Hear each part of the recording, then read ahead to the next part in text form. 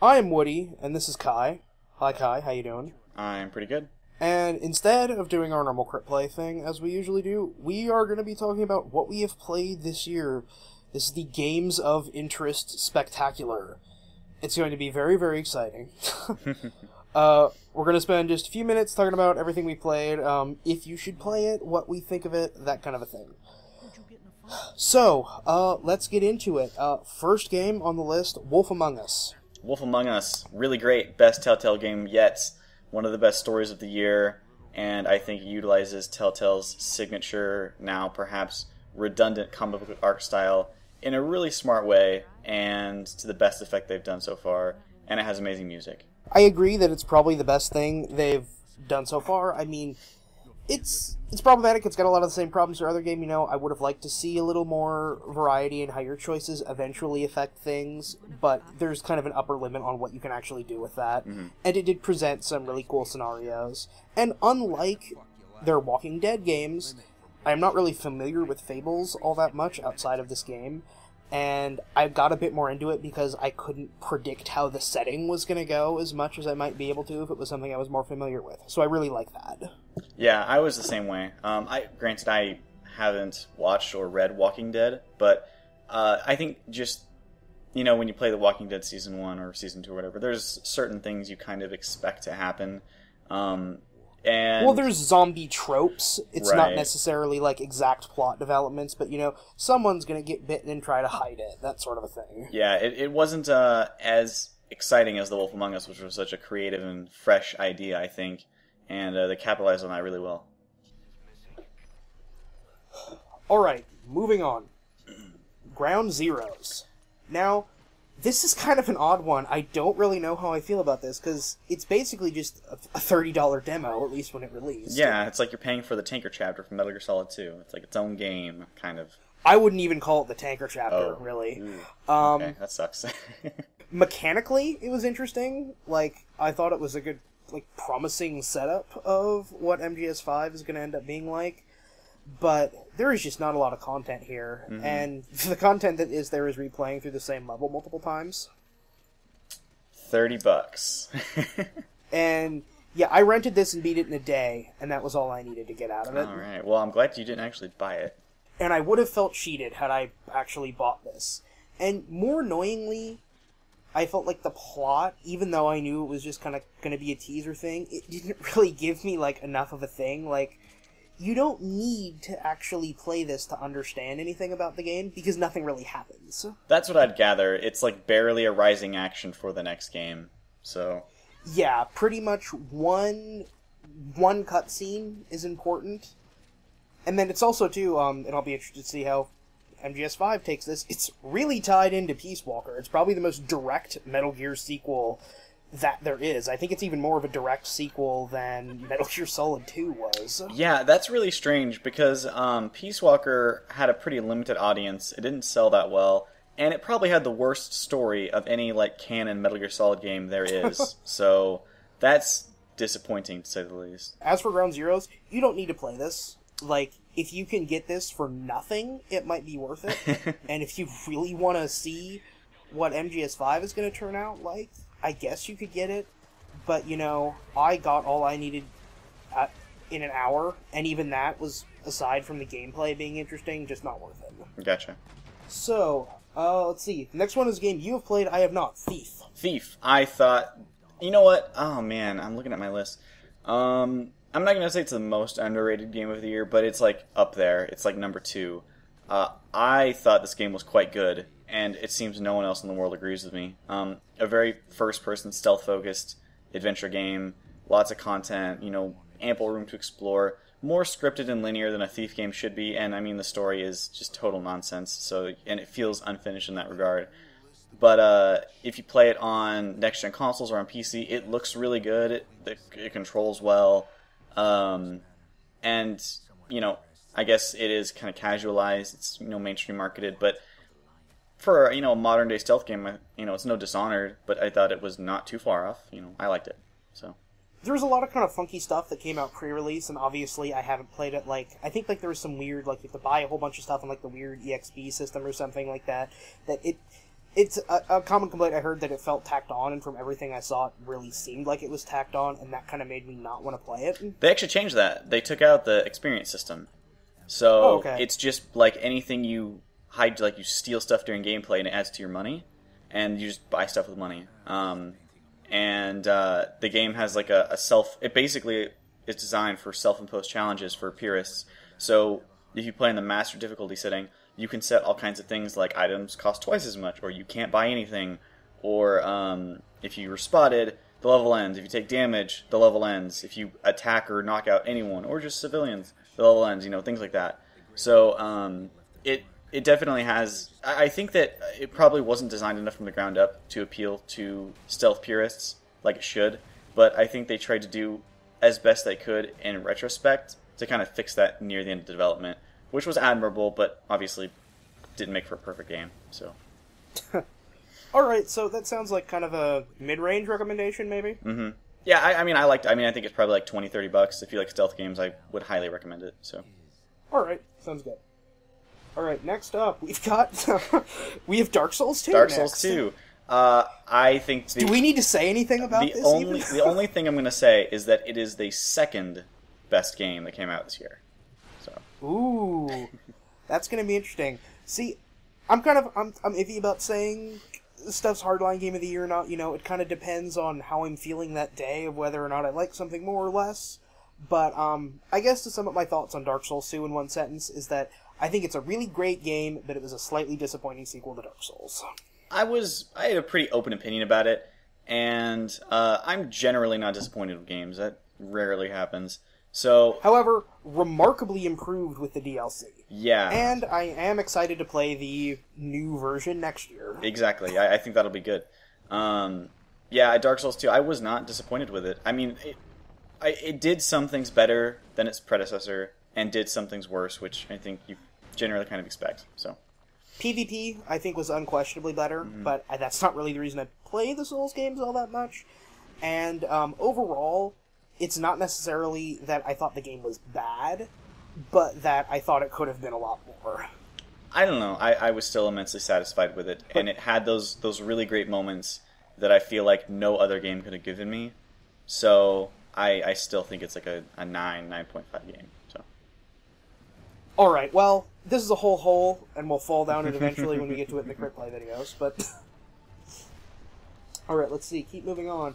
Another game you have played and I have not, Titanfall. Titanfall, I bought this on a whim. It was on sale for $10 on Amazon a couple months ago, or a month ago or something. And it's great. I didn't know what to expect. I had no expectations, really. Only that it came out the same day as Dark Souls 2. People seem to like it, whatever. I'm not much for the multiplayer shooters like that.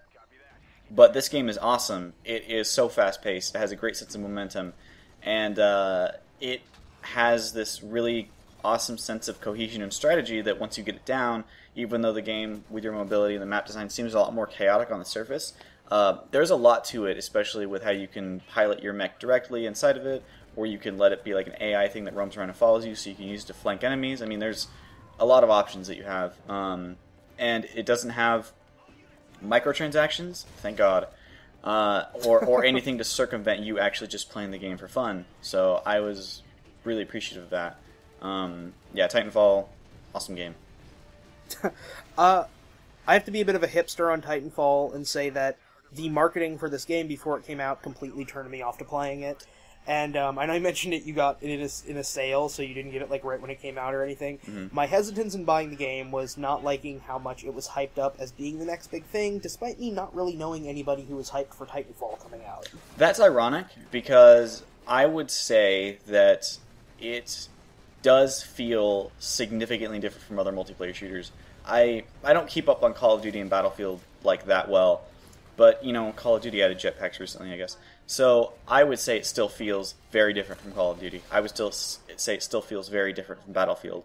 I'm not going to say it is the next big thing, but I thought for online multiplayer shooters, I thought it was a pretty big thing. It's the only one I put more than, 10 hours into since, like, Battlefield, Bad Company 2, or Team Fortress 2, so...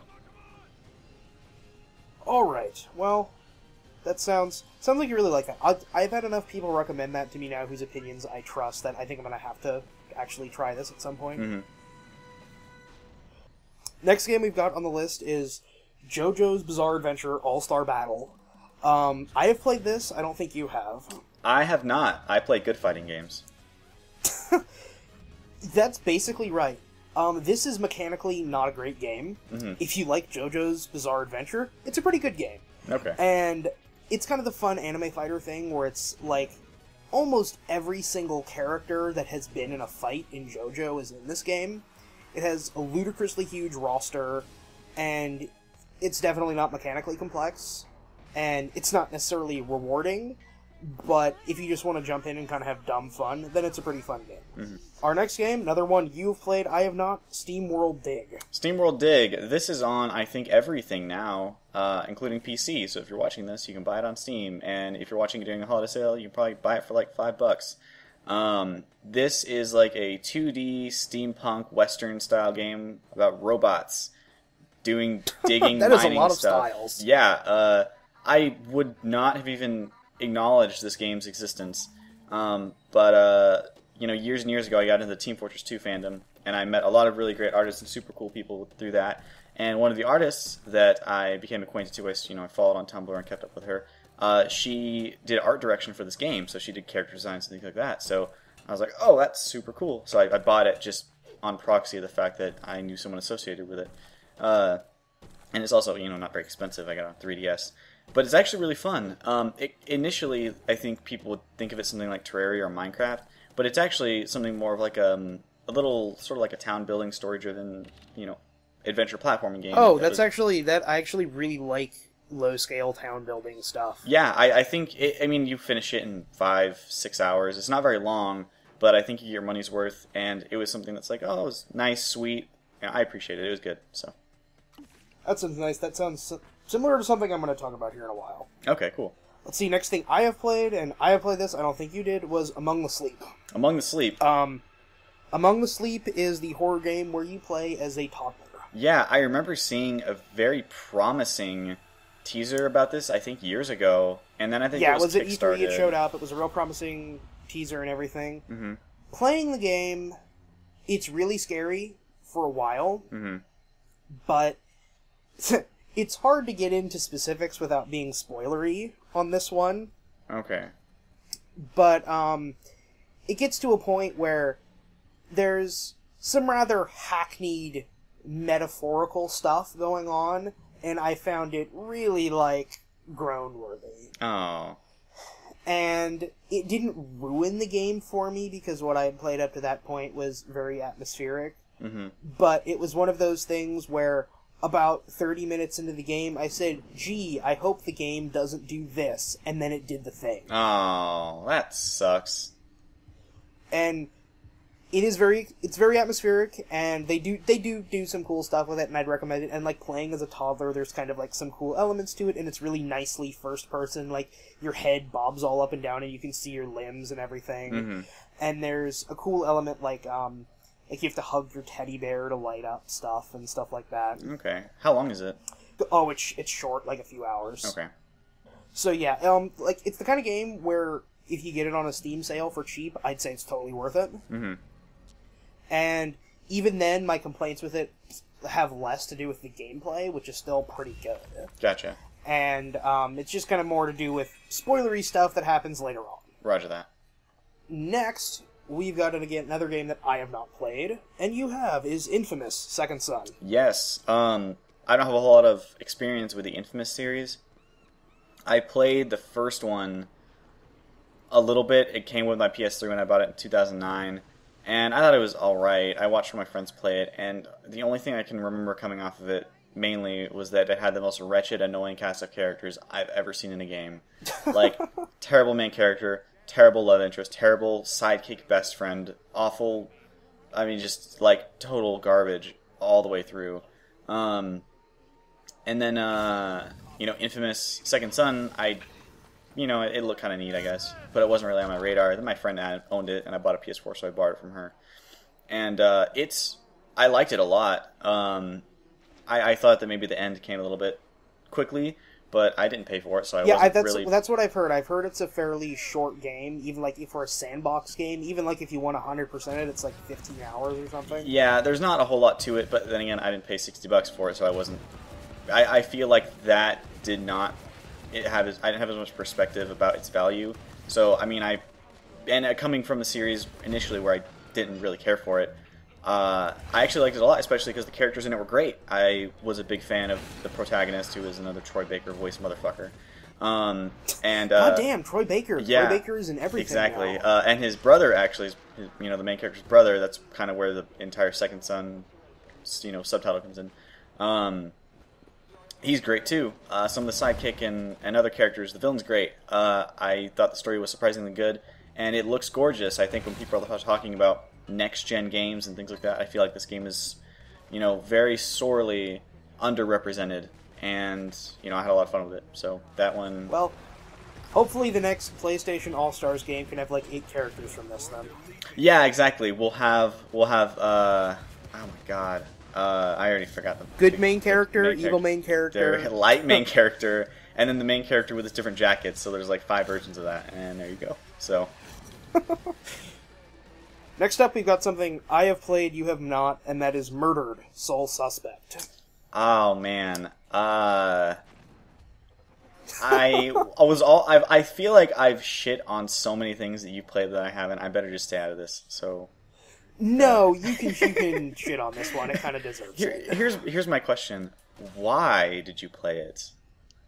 I played this because I really like detective stuff, and especially supernatural detective stuff. It's one of those things, it basically hit a bunch of my personal buttons that I really like for games, stylistically. Boy, did it not really deliver on that. Man, that is unfortunate. And it's short, and there's not a lot to go through, thankfully. The plot is... It's one of those bad detective things where there are too few characters in the game. Oh, okay. And by the process of elimination, that there's barely any possibilities for who could be doing what. Mm-hmm. And, because the game's not just going to pull off, it was just this dude you've never met. Right. It's, it's going to be somebody from the game, and there's, 7 named characters. Boy, that is a bummer.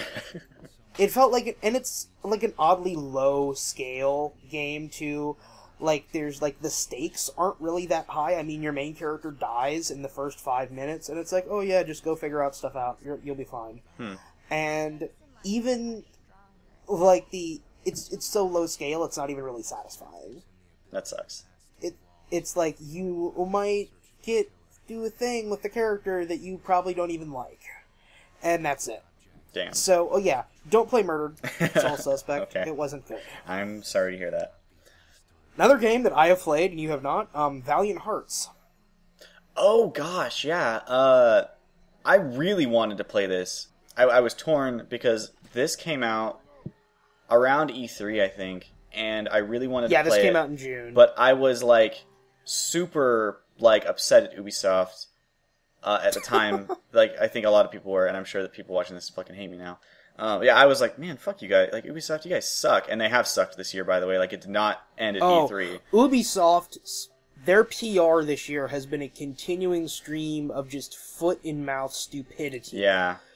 And it's, it's such a level of stupid that it is if you just said what was going on in your minds and gave us the straight answer, it would actually be less bad than the damage control they're trying to do. Right. I think the best thing they've done is I think they patched Unity into something worth playing less than a month after it came out, which is better than can be said for other games. I think Halo was still fucked up, and that came out the same day.